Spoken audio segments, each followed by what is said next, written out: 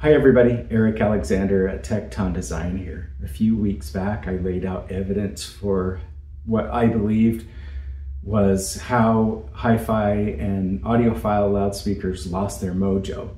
And I want to continue in that theme. So tomorrow will be the first day of the show in Los Angeles, one of the larger, more attended audiophile shows. And for those of you that catch this video and go to this show, I have a bit of a test for you. One of the things I realized upwards of 30 years ago when I attended my first audiophile show is as you go from room to room, and that's been a habit that I've had, every trade show that I've ever gone to, I literally hit every room. I want to listen to what my competition's doing. I want to hear what's potentially out there. But of all of the inconsistencies that go from room to room, the most obvious to me is bass response. And I'm not talking about room modes and nodes. I'm talking about the loudspeaker design itself. The gamut of inconsistencies between bass response from loudspeaker model to loudspeaker model should be frankly alarming. And I have some theories. The first theory that I want to share with you is that a lot of people designing this stuff don't know what live music sounds like. And so what am I trying to convey here? I'm really trying to convey that loudspeakers, the bass response is everywhere. It's all over the charts. I've listened to bass response that is so tight and unrealistic that it wouldn't even qualify as a product in my opinion. And then there's the approach of loudspeaker design that the cabinet is perfectly inert, whether it's made from concrete or very thick walled aluminum, it's inert. And then if we were to pull that driver out of the inside, that you would discover that it's got damping everywhere in it. There's not a bare surface inside of that. And I want to share how I think it should be done. One of the next videos I want to produce is we're going to bring in a speaker from the 1980s, and we are going to take that thing apart. In other words, we're going to do an autopsy, and I'm going to show you how loudspeaker engineers did this stuff in the 80s. It's just going to be raw. We'll just take it apart and we'll talk about how it was done and why it was done in that format. But for today, what I want to hone in on is that loudspeakers should be perfectly tuned. They have to have a perfect sound. Now, what's my baseline reference? First thing I want to say is that loudspeaker design, and trust me when I say this, Floyd Toole isn't going to talk about this, and Floyd Toole, if you're watching, you don't have all the truth in audio, and neither do I. There's not one single person on earth. But I learned a good lesson from Pat Brown, SynodCon, and taking his training program about 25 years ago. And one of the first topics that was discussed was that this is a science and this is an art. And I must agree. I absolutely believe that it's a science and absolutely know that it's an art. I'll give you an example. There's 10 really good brands of grand pianos that are available to anybody. And all of these pianos, they're going to be tuned perfectly. Concert A 440, hit that note, and they're all going to resemble and convey that 440 note, but they do not all sound the same. They do not. And how come most of the world's greatest piano players want to play a Steinway and some of them want to play a Yamaha? So Yamaha and Steinway must have some secret knowledge or some wisdom, or they might be better at the art. And so that's what I'm trying to say here about loudspeakers as well. So for me, my experience in the art side goes back to literally 6th grade, when I was personally tutored by the band teacher at the junior high school. And then for 3 straight years, I had band in junior high school and I had band in high school as well. I picked up the drums at age 12. So for 3 straight years, 5 days a week, I had band class and I'm sitting in the orchestra, so to speak. So I got to know what everything sounded like, from the concert bass drum to the flute to the, I mean, this stuff was all right next to me. So I got to know what it sounded like. And then later on, as I got into bands that toured around that were rock and country music bands, then I got familiar with the garage band sound and the concert sound and things like that. And then that became studios, and here's where we're at today. So I'd like to say that I know what a stand-up bass sounds like in a jazz trio because I've heard it. I know exactly what it sounds like. I'd like to say I know what my bass drum sounds like when I kick it hard. I know what the concert bass sounds like. I know what the timpani sounds like, and the tuba. I mean, I was in the brass section for a few years, and I know what the tuba sounds like because it was behind me for days. And so with that thought, what I'm trying to convey is that a good loudspeaker is exceptionally tuned.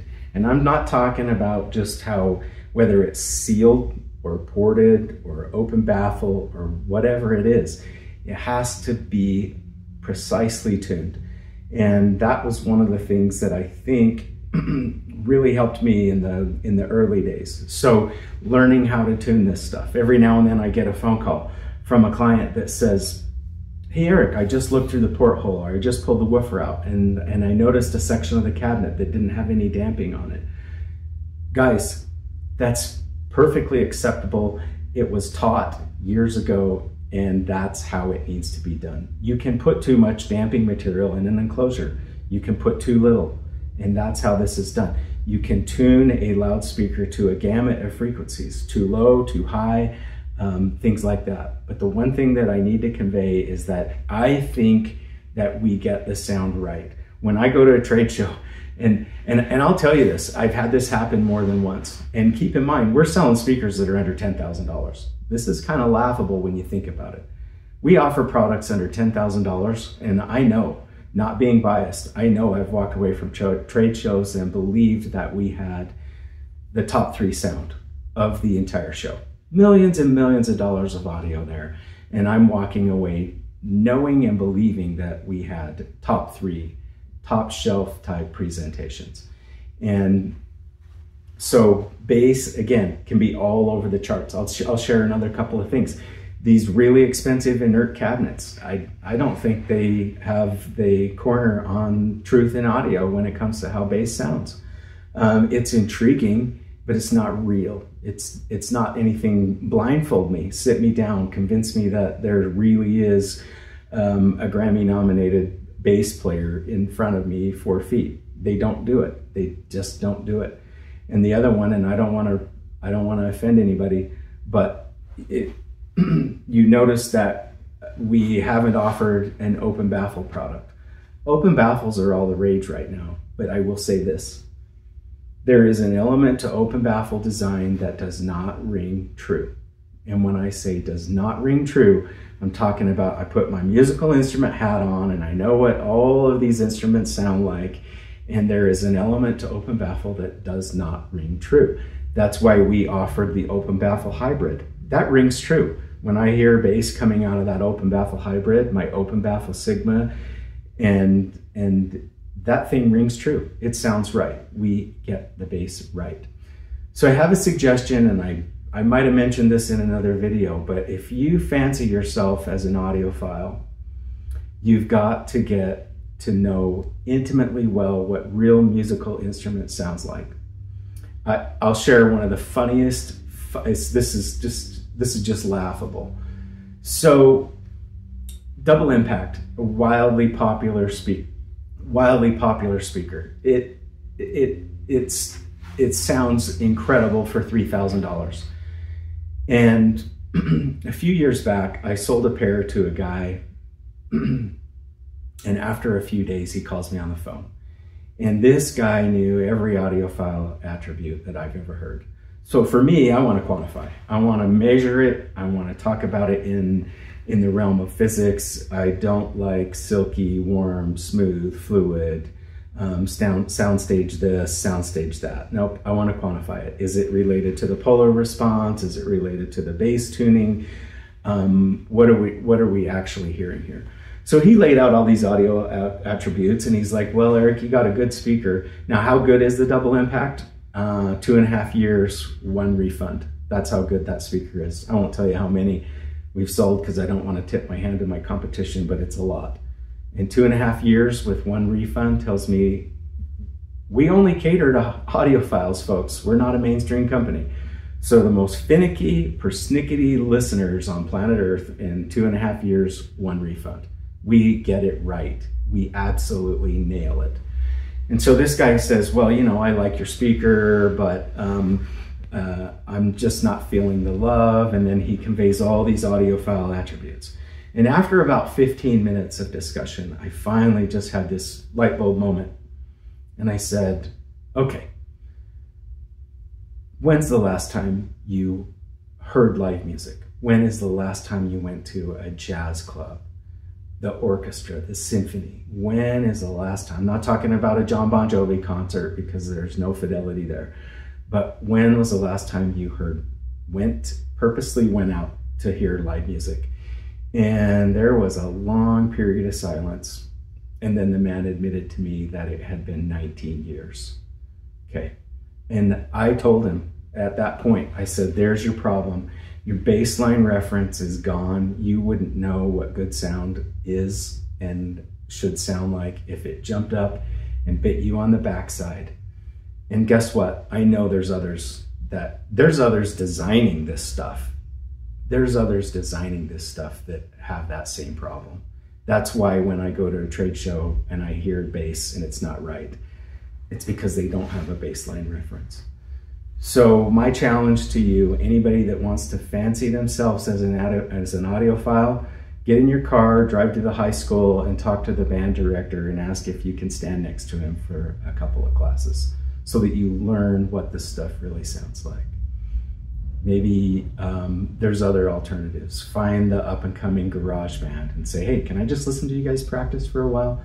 There's a lot of neat ways to introduce yourself into the real music and what it really sounds like so that when you go home, see, my company's based on this. This is the philosophy that this company was founded on, is that we want our speakers to sound like real music. Not an ad campaign, not pretend stuff in a midnight promotional video. Does it sound like live? No, I'm talking, there is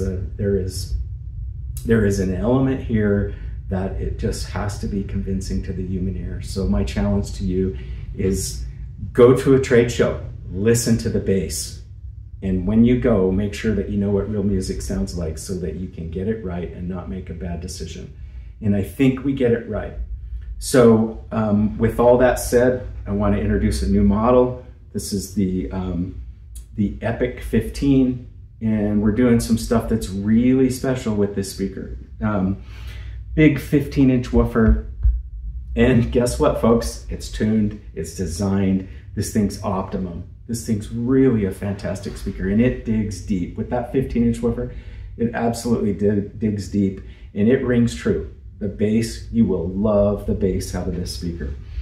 And then this is really cool because nobody else is doing this. So our patented array, these are literally kicking in at 190 hertz.